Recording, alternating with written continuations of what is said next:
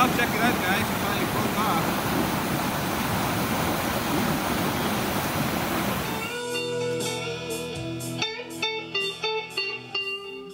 Welcome back, my friends and new subscribers.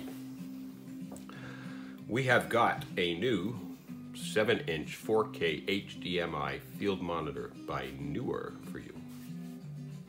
And just before I open this puppy up, I will tell you why I got it.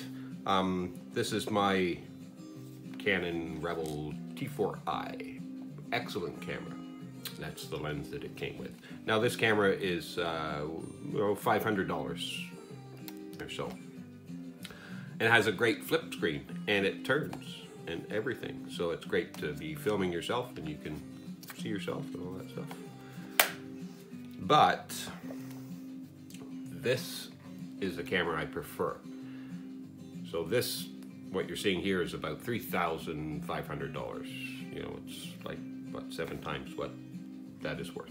It's quite a bit more substantial camera. It's a Canon 7D Mark II. And as you can see though, it's got a no flippy screen or nothing. So, and it's a kind of a small screen as well. So, it's really hard to use this camera in some of the applications I want to without being able to see what it's pointing at. Me being one of those things. So that's why I got it. And then again, just quickly, here's the little charger that was that came with the kit, and there was a case. Let me get the case. There's a really nice case. It came with this all like foam padded inside there and stuff like that. So, yes, let me put these aside so we can get to some unboxing. So the kit, as I was saying, it was $149 Canadian, which is $117 US. So it came with that case and this charger, and this is a Sony P or F550 battery, I believe, and this nifty little charger. And I like this guy a lot because it's, what's that, like a Type-C connection to it. So I've just hooked it up to this little portable battery pack. I have to turn that on. It's got a great little display on it. You guys can see that. Most of them just have a little blinky light, and that's it. Right, but this one's got a nice little display on it, and I like the fact that I can charge it portably. You know, of course I can charge this at home, you know, but I thought it was going to be a wall, you know, charger. But anyway, it doesn't matter. So let me stop that, and we'll move on to opening up this puppy. So this was a fairly well-rated unit. I did quite a bit of homework on it. Ready for that special moment? I don't know, I think I should leave that on for now because yeah, let's just leave it on and see what it looks like with that on.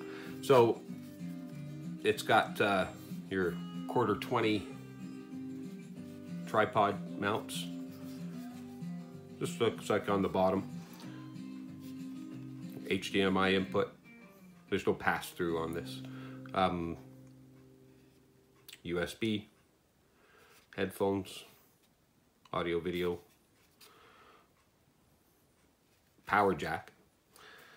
So I don't know if it came with a wall plug or not. Let's take a look. What else we got in this box? Nice instruction manual. Of course we don't need that, folks, do we? Thing there. Cables. Pretty much like the same one, but that one that I bought for the DSLR was specific to the camera. So that's a AV cable, it's a USB, and it's got smartphone capability because that's a TRRS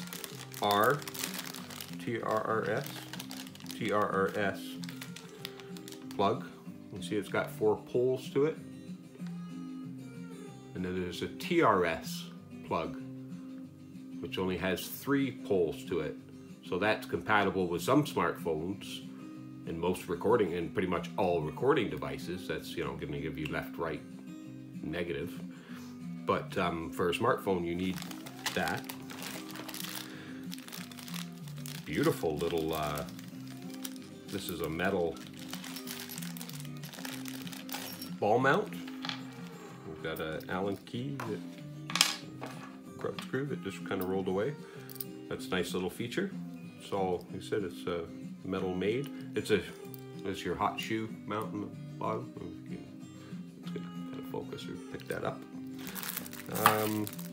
That must be the sunshade, and here is the visor that the sunshade clips to. So let's put that on, see what it looks like. All right, so there's a shot with the sun visor on. It fits very well. It's pretty easy to actually put on and off. It's got a Velcro thingy to it, and then you've got this little bracket, right? But the bracket pops off really easy. There's little clips, little slots in the back that the bracket goes in. So let's power this up. And I think we have to just take this off because this is annoying me. So we're ready for that moment. Are we ready?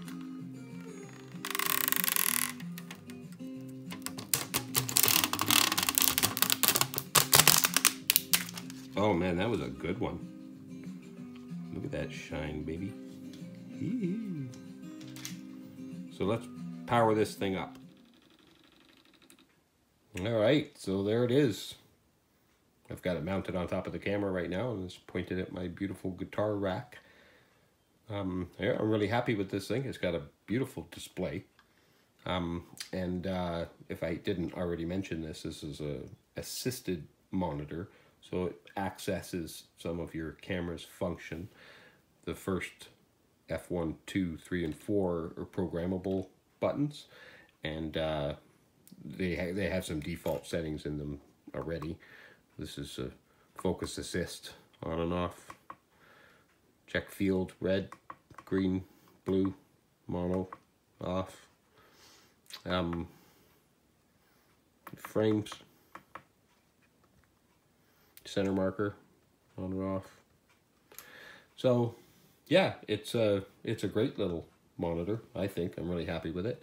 And I hope everybody learned something and had a little bit of fun today and enjoyed the show. And love and peace from Canada. As always, we are YouTube.